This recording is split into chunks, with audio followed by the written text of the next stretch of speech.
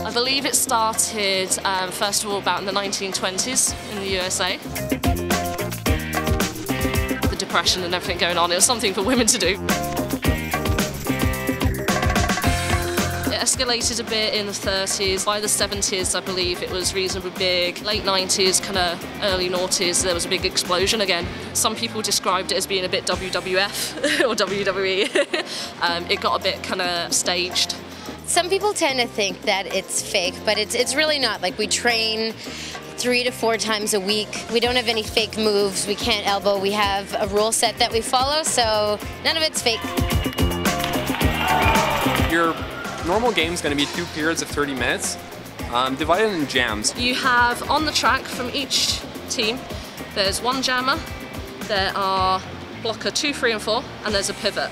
Blockers are basically just there to help their jammer go through and to prevent the other jammer from going through, the opponent jammer. The jammer basically starts slightly behind the pack.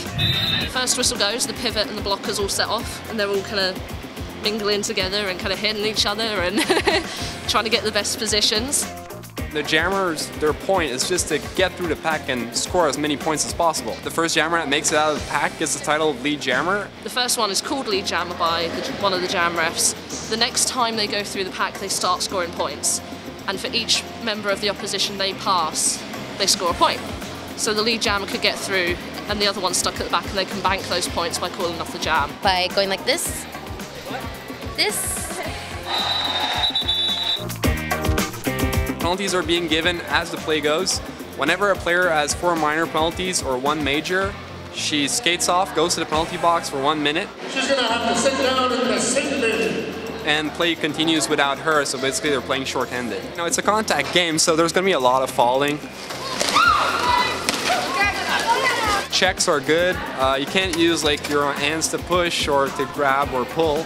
You can't hit below the mid-thigh, you can't hit above the shoulders, you can't hit in the back also. You'll get a few little things, a twisted ankle, you know, somebody will get their fingers skated over. We have had a number of different concussions and some other interesting injuries. It's a very new sport and it's just growing every time, and the popularity is growing. You could have seen the crowds that were at the championships, for example. It was a completely sold out bout.